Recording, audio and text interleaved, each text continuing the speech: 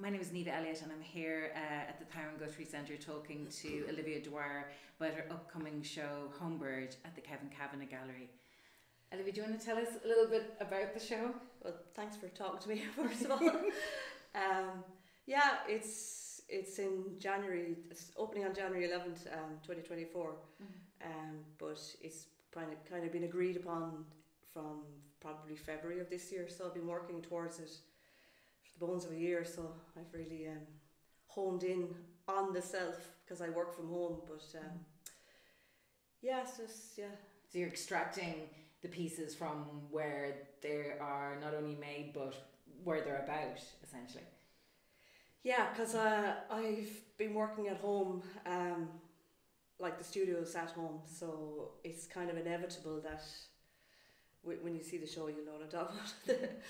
It's kind of inevitable that it would go to the self, and I found that was the right path, sort of, when you kind of listen to where the work wants to go. And the work is very much bound up in that title, Homebird. Yeah. Do you want to tell us where that came from for you? Yeah, it was just came about really instantaneously, like a phone call with a friend, and I was their usher on a pure Homebird, and I was like, oh my god, that's the title of the show when I got off the phone, and and I like there's nice little connotations to it, obviously. But when you look up Google it, it's someone who prefers their own home or their own company to the outside world, or not all the time, but I love home is where life happens for me, And there's that Irish colloquialism of bird being a female or woman. Yeah. And your work is very much from the female perspective. Yeah, it is because I am female, but first of all, yeah, I do purposely. But I was even telling my son, saying it to my son, and he hadn't heard the phrase before, so I like that aspect of it, like the phrase is dying out, like becoming defunct, Gen Z hadn't yet, but so I like that because it kind of tied in certain aspects of the show, like hinting on nostalgia and being a child of the 80s, and you'll see, like from the show, that there's lots of furniture and interiors, obviously, but that are very much imprinted in my brain from, like a lot of artists are. For like memory leaves a big impression with you. So. Yeah, because you were saying to me yesterday that a lot of the imagery that you were bringing forth was from memory, and I was thinking about that afterwards, and I was wondering, like, is that in some way, bringing forward past memories to try and resolve them in some way and release them, or is that like kind of bringing yourself into the present, bringing all the parts of who you are together? Yeah, I don't think you fully realise I think that's the joy in making, that you shouldn't really know every aspect of what you're doing, but I do find memory has changed for me over the course of producing this show. Like before, I would have like purposely made a painting of a memory from childhood, but I found memory came into play when I was doing something else, and I was kind of like it's like surprised me. Like kind of floated to the surface within the making. Yeah. Especially in the bathroom, the bath scene, which is not titled. Couldn't get. Just the memories of my childhood bathroom. I don't know. I suppose a lot of artists are like that. I really had, or a visual mind, of course, but you just really see stuff from your childhood. That's not the core aspect of the work, but yeah, I was kind of transported back to the white walls of my bathroom, even though I wasn't purposely going there. So I like that memory changed for me in that way. Yeah. So. And some of your other influences you were talking about were like film and writing. Like you reference Olivia Laing's Funny Weather in one of the titles as well. Yeah. Titles are interesting. I think a lot of artists, they kind of know that a title can close down a work, and it can be two, or some people don't even use titles, they'll do 1, 2, 3, so the viewer will be totally left. But I like I try to do loose sort of ones that come to not intuitively, but come come to you out of the blue. I think that's a really important one for the series. I am the author of my days. Yeah. That's from Funny Weather, but it's not directly from. I suppose Olivia Lang said it, but she was in reference to Georgia O'Keeffe, which was a very much a strong single woman.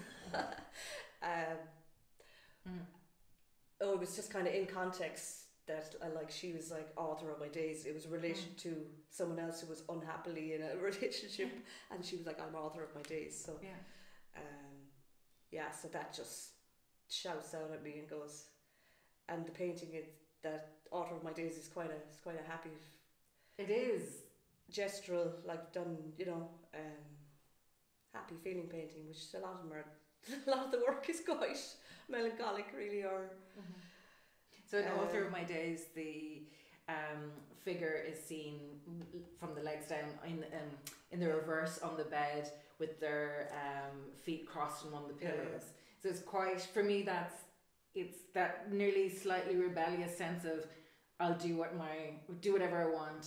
My life is my own. Yeah. I don't have to abide by the norm. Yeah. Essentially, and there's that feeling throughout the work alongside, as you say, a melancholy. To can very much feel the push and pull, and I think that's something that is in some ways personal to yourself. Oh, absolutely. I mean, it's a very, very personal show, but I think that's excuse me, but I think that's why I don't purposely, or I don't fully put myself in the work. Yeah. And I think that was really a subconscious decision as well. You're not fully, but and it's there's that thing of what does it mean to put yourself in your work when it is personal, but it's also not personal. Like, I think that's you're using yourself as the subject, and it is about you, but it's also about something that's bigger than you. Absolutely, yeah. Well, that's where you have the space and time over the year to do that. You find someone told me I'm an intuitive learner, and I'm like, geez, I didn't realize you just pull stuff that speaks to you, But throughout the year, and then it was kind of one interview with another artist, and it's like when they paint themselves or go to the self, it's not a vanity project. And it wasn't, because I'm not in it really. But I did do, anyway, digress. But it's not about vanity or to navel gazing really. It's touching on themes of, I think, much more important issues. Because on loneliness, which is a topic that's I suppose not discussed, or and again reading more on it, and Olivia Lang, The Lonely City. It's a really hard book to read, but it's really important to know that. But then as actually coming whole, as you were saying, and kind of yesterday we were talking, you were saying the dual aspects of. It's very much there, because when I look at the work, I think about it as aloneness, and aloneness. People are very quick to say aloneness is like isolation and loneliness, and it can absolutely be that or encompass that.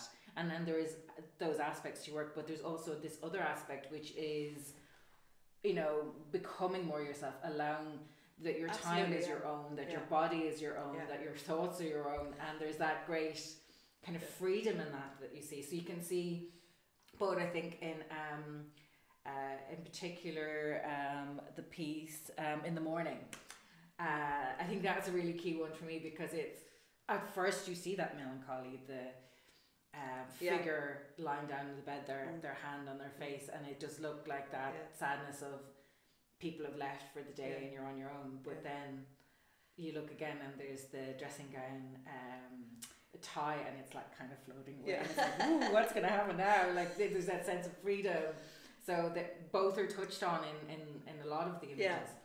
Yeah. I that's what I wanted in the show. Not like totally thought about it, but that it's not just loneliness. Like it was kind of a journey actually, because I did like really concentrate on.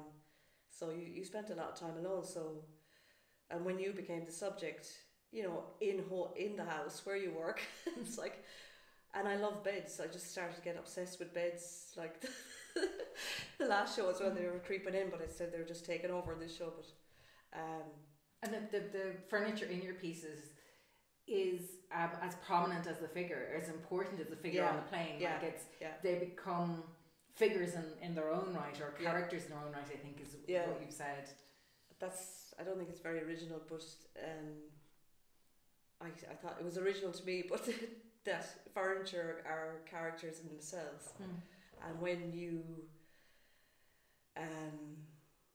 you wrote about it more eloquently than I, but I suppose you saw that spending time in the house, that you kind of became not part of the furniture, but sort of, or that the furniture becomes more like companions in your life. The way I was phrasing it to myself, and I was thinking about things become more thingy. Yeah, well, it's the thing I just thought about there is observation really, because I think as an artist, and this is from reading and listening, that you observe. Like I look at my cat, I'm always constantly like my cat, or you see your couch, the dresser across that's in the couple of the paintings.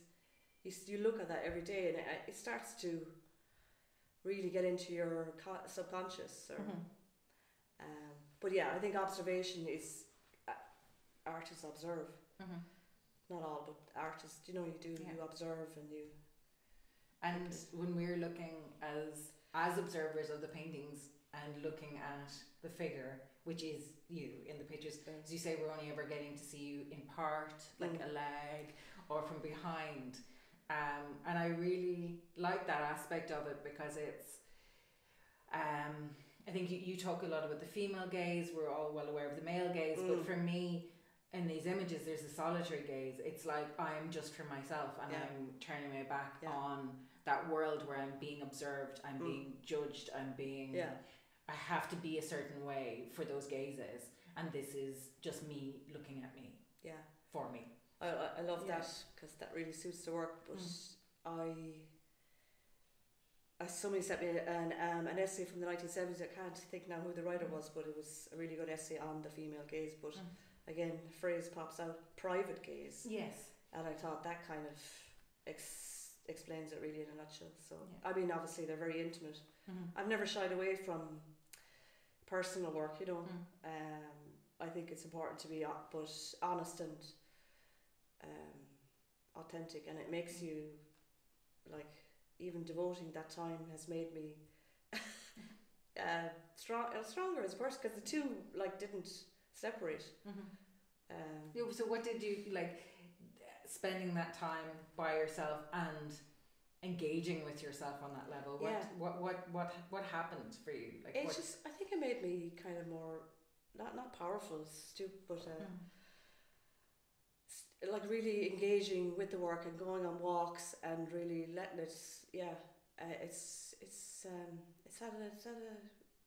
made me more balanced as a person. It's kind of like, it's like you're coming out the other end of it.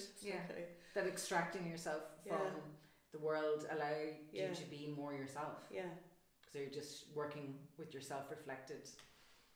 I absolutely. But it is important to fully be able to sit with yourself and not be totally distracted. You know, I mean, still life going on around me, but I think, and someone asked me at dinner last night, one of the writers here, I had another interview, but I've forgotten. What did I say? What they asked you? Well, I'll ask you. You were in the studio the other day. You were saying about you're interested in women's health. I mean, and that certainly, it seems connected to mental health, at least, in that needing time to get away and be yourself. And what were those aspects of women's health that you were interested in the work? Well, obviously personal again, but of a certain age going through the menopause. Excuse me, but yeah, I touched on certain aspects. Like it's a very funny. You can get too personal, but it's universal as well. Absolutely. And I'll make like that. I got my son to put a sheet over me and take a photograph, and I very loosely referenced the photograph. But all the stuff ties into it, memory and nostalgia. But yeah, just at that time, like wanting to disappear, not feeling invisible. You hear women feeling invisible when they get to a certain age, but yeah, that part of it. Such an action to get your son to put a sheet over you. Oh, they do all sorts. And they're going, oh, for God's sake, man. Yeah. Take a photograph of me shaving my legs. But yeah, and that I found that really powerful. Actually, yeah, the work is quite cathartic. That's what the writer was asking me. Is it cathartic? And I said it is and it isn't. But yeah, I think it is cathartic in places to actually not be political or any, but to actually... But maybe be political. Because I think talking about things like the menopause, like we've been so socialised to not talk about certain things as women, and that's certainly one of them. That's like, no, that's a private thing and a private medical thing. Well, it's changing those. Yeah, it is, thank God. But it is kind of a political thing to go, actually, no, I'm going to talk about this and I'm going to paint it and I'm going to put it in a gallery. Yeah. And that painting, I think, has presence. I did one before that, and it was all kind of tribal marks and stuff. It was really scary. It reminded me of the guy in the Terminator or something, anyway, kind of. So I scrapped it, and made it kind of much softer and. But it was something you needed to get. And I sent it to my brother, which I never said. He goes, "That is scary." But I kind of, but I love open. The narrative is open, and I definitely get that from other artists. You take bits of advice, like the Danish artist Tal Orr. He was like, keep the mystery, like pose questions rather than give all the So I've kind of leaving enough space for people to bring themselves into it. Yeah. So it's like while this is personal, it's also beyond me because it's more people's experience than my own. Yeah, and painting is beyond you as well. At times, you don't know what he says. You don't know what you're. I can't tell you the answers he says in his painting. I mean, talking about answers, like you reference Emily Dickinson's "Tell the Truth but Tell It Slant." Yeah, so that's another one that just went bolt. But And so is this you telling your truth? I suppose to a point. Yeah, I do. Yeah. Oh, it is. It's definitely out there. For some people, it's like, Jesus, it's really honest and personal, but it's not fully me at the same time. But telling a slant, I love that because that's how artists look at the world. That's not my original thought, but that's that's when you regurgitate or when you put it onto something else. It's slanted, or it's how you see the world. You reflect that in your compositions because a lot of them are off kilter, or even whether that's how you're looking at the scene or how the figures are in it. Yeah, that always comes really naturally without thinking. So that off kilter thing and telling a slant is interesting. Now I'm kind of like, when you're more aware of it, you kind of purposely maybe take advantage of that.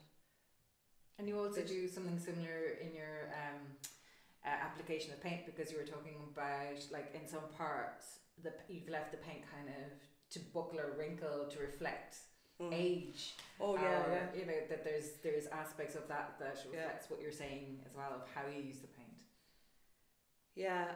That's kind of playing with the surface quality of the paint, but then because it's limbs, just a little bit of hint that might give more of a narrative.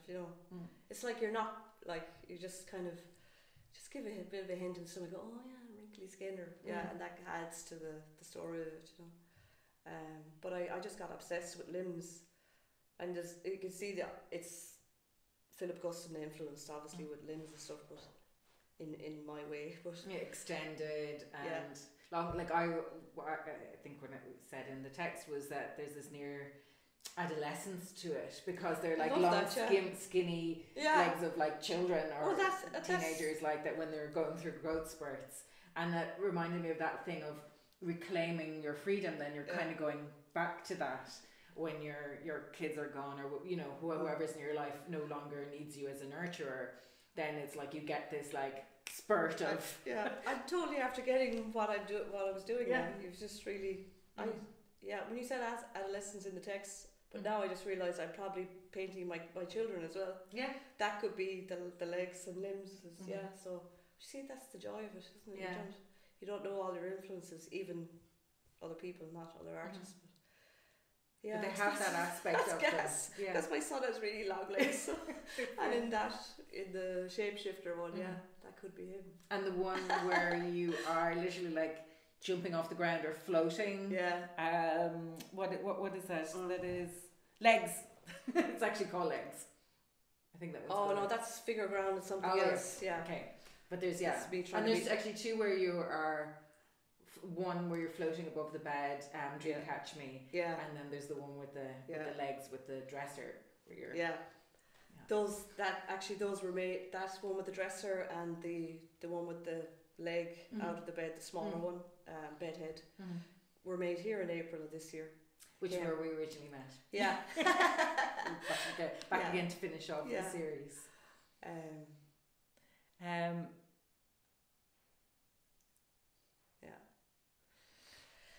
So I think, is there anything else you'd like to tell us about the work? We're going to insert some imagery here, so people watching online will see it that haven't been to the show. Any more questions?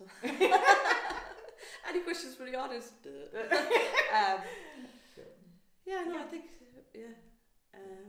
thanks for doing it, and I'm really chuffed that we get to do it here in Tyrone Guthrie. Get to see the work about home outside the home. Home bird let free. Great, thanks Olivia. Thank you. Thank you for talking to me about your work this morning. Thank you.